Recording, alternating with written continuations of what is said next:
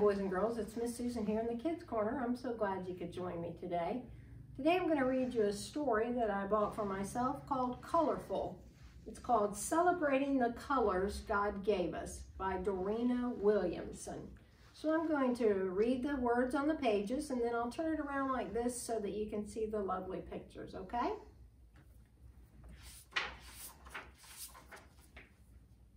Summer had finally arrived, and Imani was excited to blow bubbles and jump on the trampoline and climb the trees.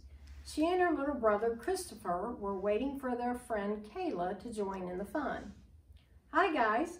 Want to see who can blow the biggest, most poppable bubble? Asked Kayla as she climbed over the fence. Wow, look at my bubble, said Christopher, it's full of swirly colors. I've got colors floating on mine too, Kayla added. I never knew bubbles could have so many colors, said Imani.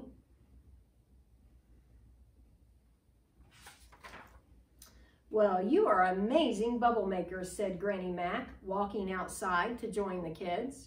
Look, said Christopher, my bubble is ginormous and has 50 gazillion colors in it. How about that, said Granny Mac. Aren't colors wonderful? Mine has pink and purple. My favorite, said Kayla.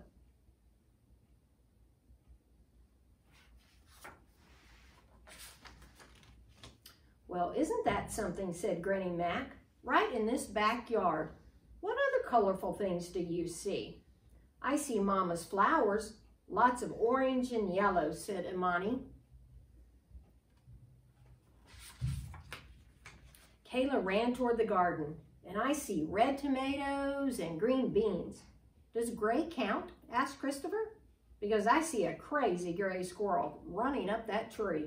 Yep, gray is a color too, and I think it's a rather pretty one, said Granny Mac, patting her silvery hair.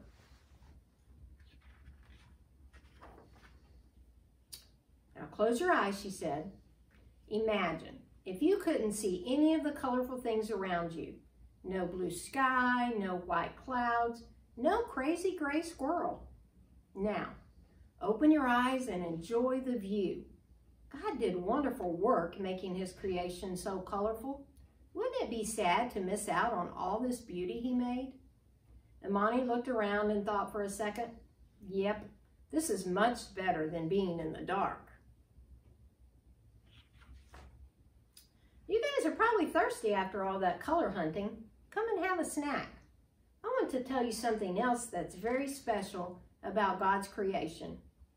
We just saw how God painted the vivid colors, and he did that on purpose, making everything in the earth in a special color.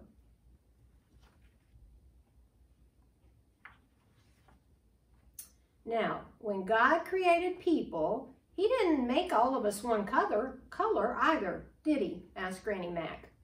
No, ma'am. God made my skin chocolate, just like yours, said Christopher with pride. That's right, chuckled Granny Mac. God decided chocolate was the right skin color for you. And Imani, even though you and Christopher are in the same family, your caramel-colored skin is different than his.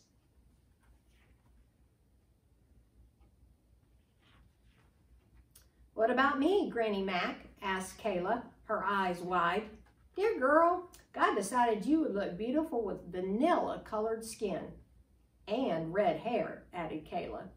Absolutely. The color, the hair of rising sun, said Granny Mac with a smile. Sometimes people say we should be colorblind and not notice the different colors of our skin. But God gave us eyes to take in all of his wonderful colors. Why would we want to be blind and not see them? So if we aren't colorblind, then what are we? Asked Kayla. Granny Mac declared, well, our eyes are full of all the colors God made, and our hearts are full of celebration for all of that color. So that means we are colorful. Yeah, baby, we're not colorblind, we're colorful, said Christopher.